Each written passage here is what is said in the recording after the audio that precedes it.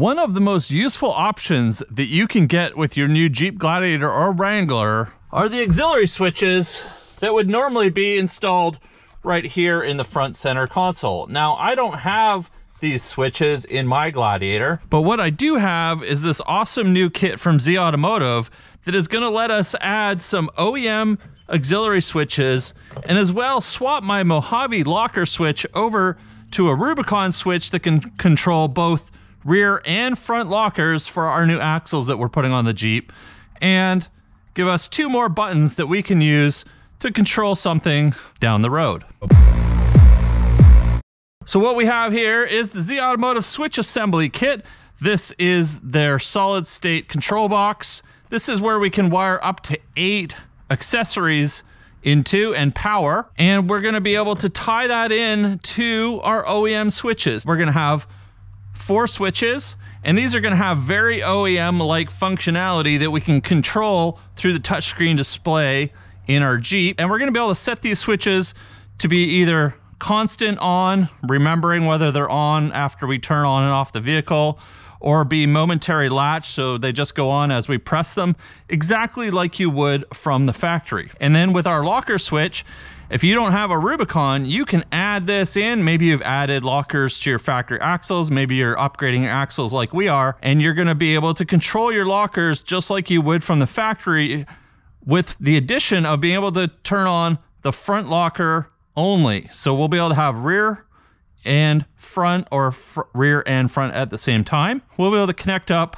accessories and program these buttons to be able to be used if we connect something to one of the additional fuse ports on the switch assembly. So the only other accessory we need for this is you do need a Taser JL.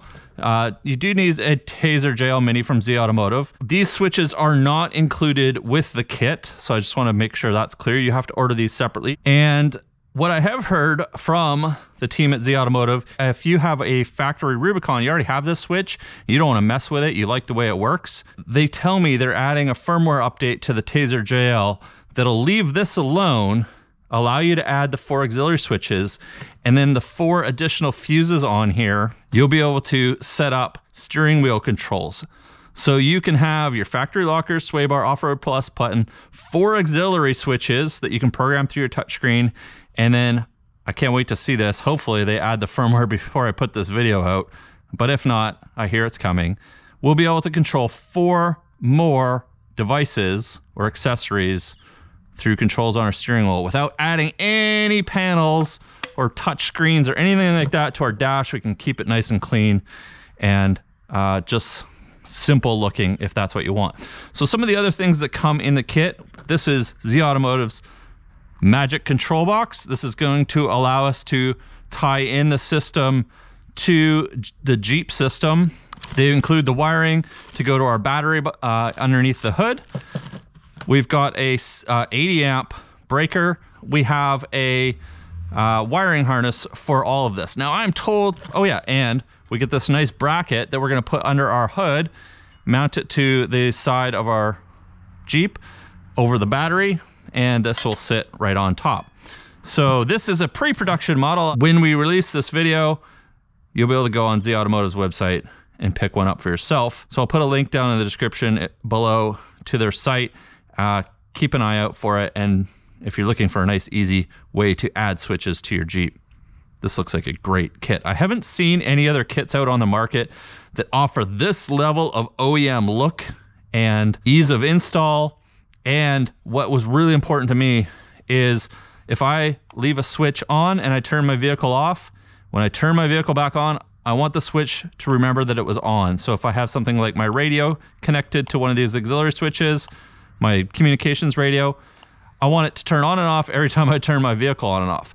But I also want the ability to have switches not remember or stay on when the vehicle is off. So if I want my radio on and I turn my Jeep off, this install is supposed to be super easy and straightforward.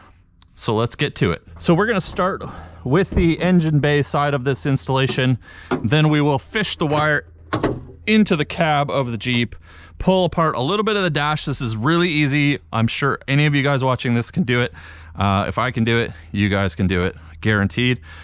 And if your engine bay doesn't quite look like this, that's because we have a supercharged V8 out of a Dodge Demon in here. But this area should be the same if you have a 3.6 liter, and if you have a diesel, they'll be reversed. And that's a good point, whether or not this bracket will work on a diesel. This bracket is gonna sit right here with these bolts and right over top of our battery and let us mount the control box on top here. Now my battery is raised up about 1 inch, so you should have a little bit more clearance underneath yours so that we can fit our motor in. And to answer the question on the diesel engine, since we have one,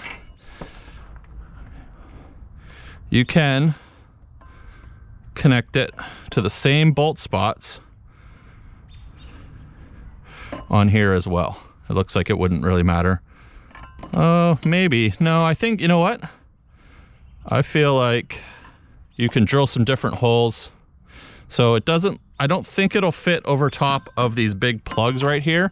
You've got too much in the way there. I have some aftermarket breakers here, but I don't think that would matter. I think this is gonna get in the way. But what you could do is drill a couple new holes in this bracket and put it right here over top of your fuse box if you wanted. But I'm gonna provide that feedback to Z-Automotive that this is a little bit specific to the 3.6 liter. I don't have a 392. Well, I mean, I kind of do, but I don't have a factory 392 to see if this will fit in. But I think most of the people watching either have the 2 liter turbo or the 3.6 liter V6, in which case your battery's gonna be right here. Bolt that right up and go.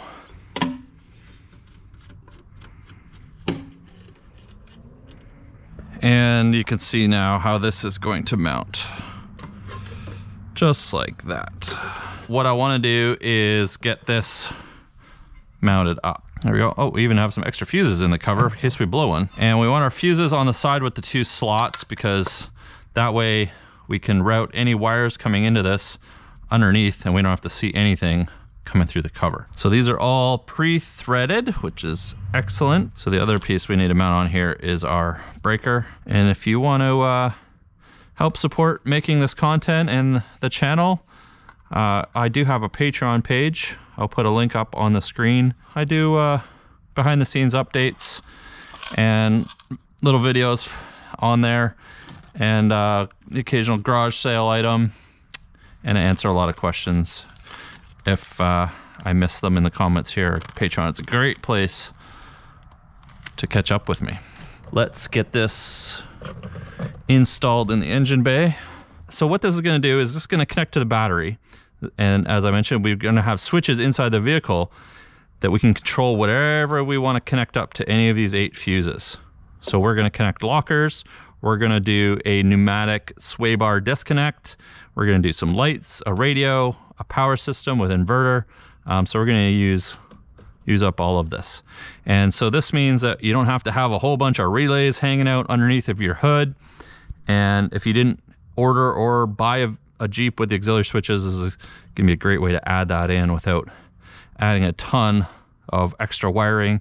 And what I don't want is a control panel sitting on my dash that everybody can see that it's there. I think my only feedback that I have so far is I would definitely wrap these positive wires because we have sharp, or not sharp, but we have metal edges here. And over time, you know, things vibrate in the engine bay. We're going over a lot of bumps. And if anything is touching metal that is a wire, you do run the risk of possibly wearing through the rubber outer sheath. And if you do that on a positive wire, then that is not good. And I had originally attached this to the wrong point here. This actually goes up to the upper one. And we'll screw that back down to the right terminal this time. This is gonna be for our negative bus bar. So what's nice about this is you can run your positive and your negative wire all back to this, so you're not finding different negative ground locations on the vehicle if you don't want to. You can tap in your negative and then your positive all into this box, which is why we have the other terminal there.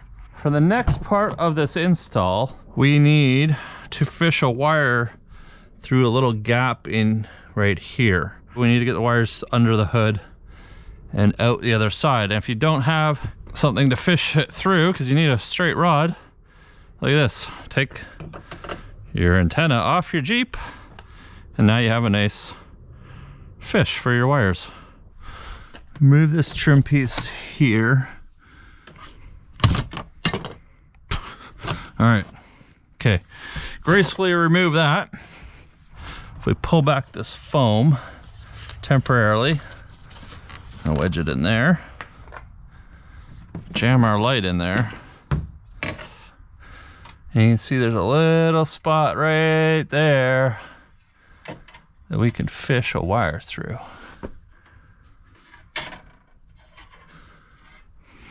So this harness comes apart. We can disconnect it.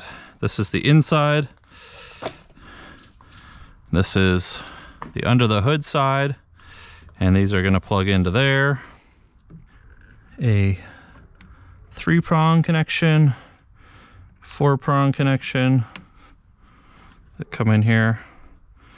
And then we've got a positive power wire that we're gonna be using to power something on the inside. And then we will pull this through, ever so gently tuck that through. I suppose you could also remove your cowl.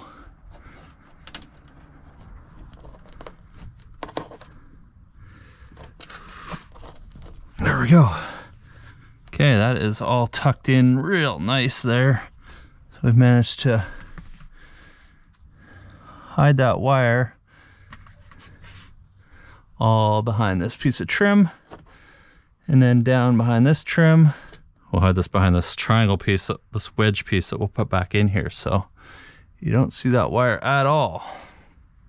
I'm gonna pull my glove box out because we need to route the wire down this top hole into behind the dash, and then we'll get to pulling the dash apart here.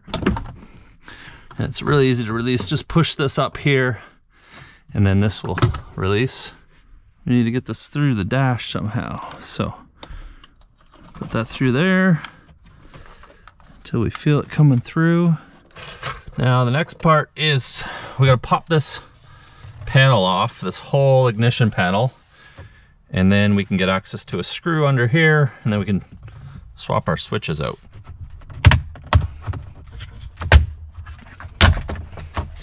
There we go. These tool removal tools are really handy for getting leverage, but we've just got a few clips under there. We'll disconnect the control wire and the ignition wire for the start-stop button or start-up button. And we've got one screw here that we need to take out, and then we can drop this whole panel out. And then we've got our whole panel here that wrangle out of here. And so now we can disconnect our factory locker switch, which we aren't going to be using.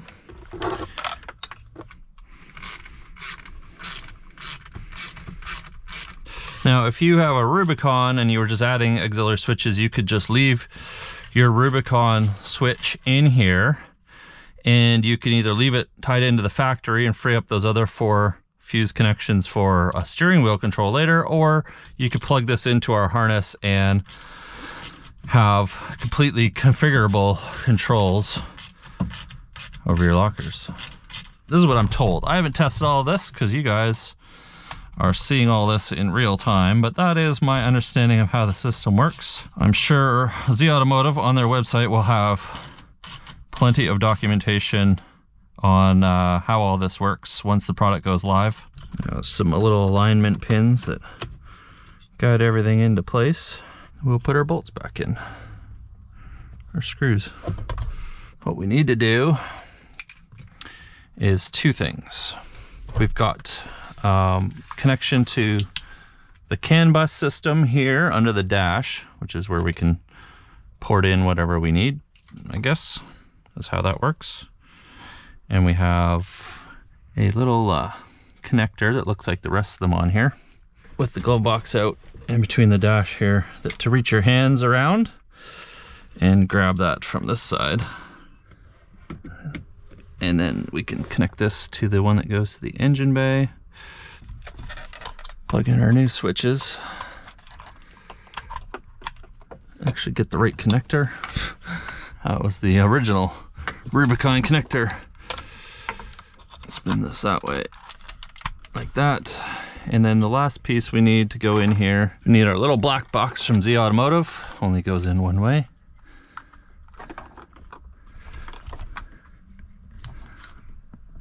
There we go. This is supposed to have a green LED on it. Right there, let's make sure that all works. Z-Automotive indicates that we should see a green light on our little box. Ah, yes, we do. Excellent. So that means everything's working. We're going to reassemble now.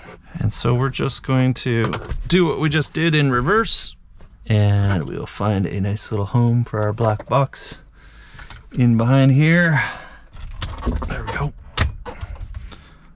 Should click into place. Black box has a nice little spot back there. And we'll fire the screw back in.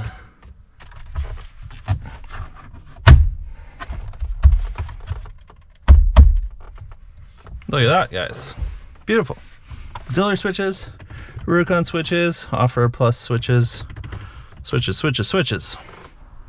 And then I think what I'm gonna do before I finish this off, I'm gonna reroute this wire a little bit cleaner. I'm gonna put a couple spacers under here because we've got the Rubicon, or the battery tray lifted up. So I'm gonna put some shims under here to bring this up off of this a little bit. You guys won't have to do this. And I think I might give this a quick coat of paint before final assembly.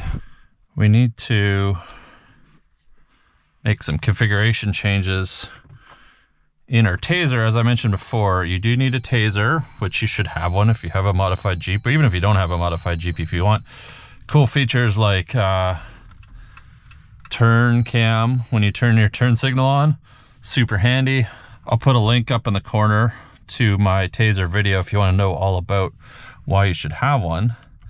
But what we have to do is go in here and disable our factory lockers, make sure our factory sway bar switch is disabled, but we have to tell the vehicle now we have these aux switches so that we can control them through the Uconnect screen here.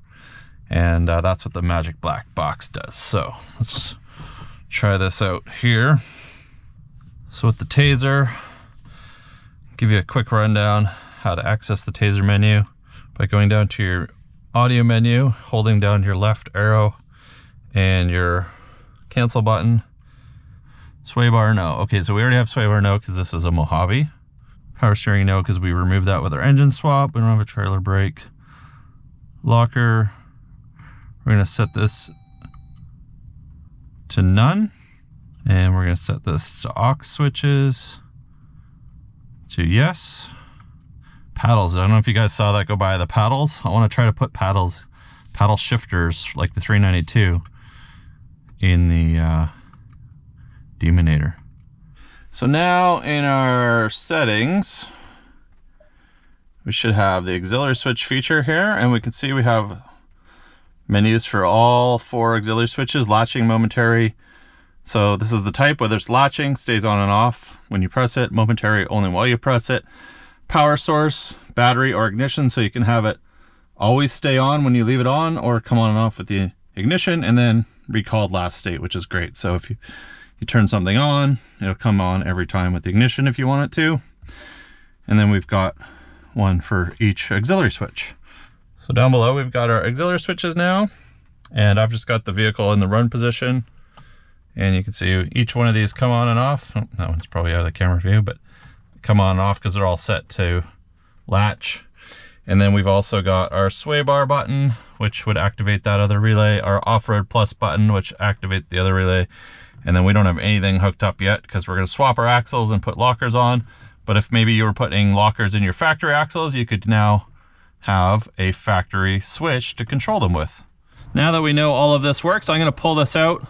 I'm going to clean this up a little bit, clean up the wiring, paint this, and we'll be right back with the finished version. All right, there we go. The installation is finished and we've got everything buttoned up. I put a little black spray paint on this bracket and softened up some of the edges. I did talk to the guys over at Z-Automotive, and because this was a prototype bracket, it wasn't finished the way they want it to for the retail kit, and I'm told this will be powder coated and finished just a little bit better, but I didn't mind cleaning that up a little. So there you go.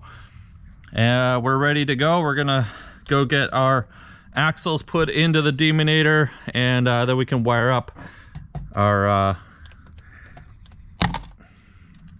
axle relays to here. So first one is going to be our rear lockers, our front lockers, off-road sway bar, and then our 4 auxiliary switches. This will all be in the documentation if you're unclear as to what to wire up here, but it's going to be super clean, super easy. And if we ever need to get any access to anything, we can just pop that right off and away we go. Let me know what you guys think of this down in the comments. If you have any questions, let me know. I'll try to answer them. Leave a like. I appreciate it a ton. I'll see you guys in the next video.